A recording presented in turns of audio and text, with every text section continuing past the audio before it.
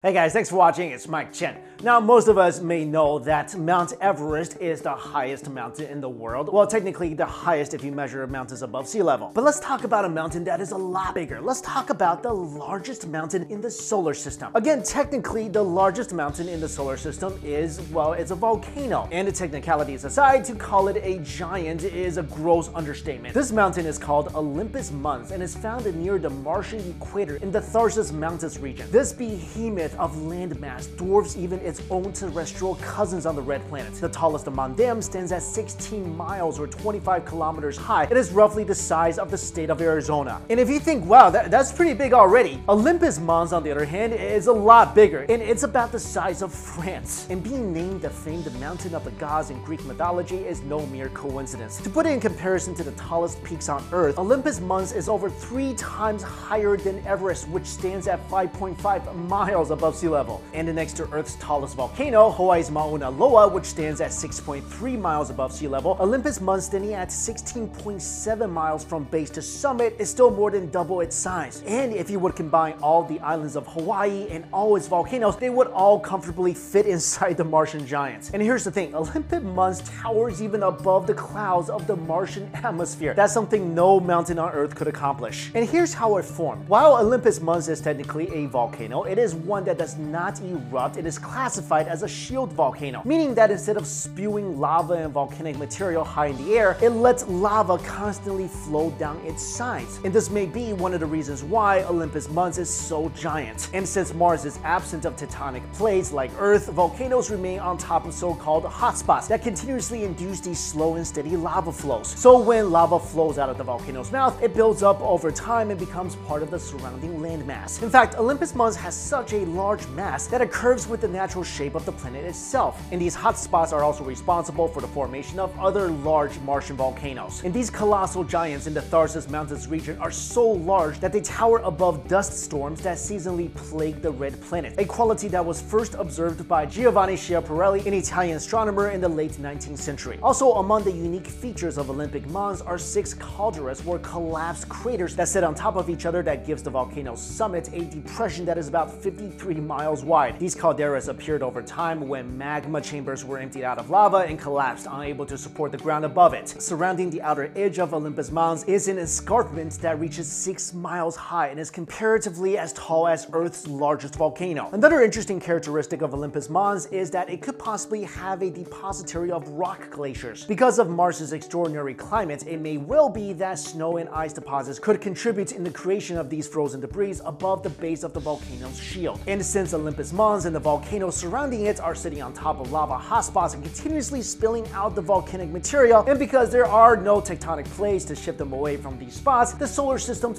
largest volcano may still be growing in size even as we speak. Now, obviously, Olympus Mons is not the only mountain or volcano present in the solar system, but it is certainly the largest one out there. Across planets and asteroids, there are dozens of craters, mounds, and mountains that are massive in scale. And just to give you an idea of how gigantic Mount Olympus is compared to other terrain in the solar system, here are 3 of the other biggest players. Asclepius Mons, sitting at 11.3 miles high, is the tallest of the 3 volcanoes in the Tharsis Mountains in Mars near Olympus Mons. First discovered by the Mariner 9 spacecraft in 1971, it was initially thought to be a large spot in a dust storm, which was then called the North Spot. However, later images in the following years revealed that the North Spot was actually a giant volcano and was then appropriately renamed. Next, Equatorial Ridge of Lapidus. This odd feature that appears on the moon of Saturn, which makes it appear like a walnut, is an equatorial ridge with this highest peak reaching 12.4 miles. Although scientists are still not sure as to how the moon obtains its unique ridges, theories suggest that it was either the remainder of the moon's original oblate shape or part of a collapsing ring. And finally, Vesuvius Mons. This is a 13.2 mile tall mountain that sits in the center of a 300-mile wide crater on the asteroid Vesta. Some scientists would argue that Vesuvius is the highest peak in the solar system, dwarfing Olympus Mons. But even with satellite observation, having to measure the exact height of the mountain is still tricky and up for debate. So it looks like until further study is conducted on Vesuvius Mons or some other giant mountain is found somewhere in the solar system, the title for highest peak will still go to Olympus Mons. And like I mentioned before, because of the volcanic conditions on Mars and the planet's lack of shifting tectonic plates, there's still a lot of room for this volcano to grow. And of course, there are almost countless galaxies in this universe, and we don't even know know how big the universe is, so I'm sure there are a ton of mountains out there way bigger than Olympus Mons. But until then, this titan will remain the king of the mountains, well, at least in this solar system. Guys, thank you all so much for watching this video.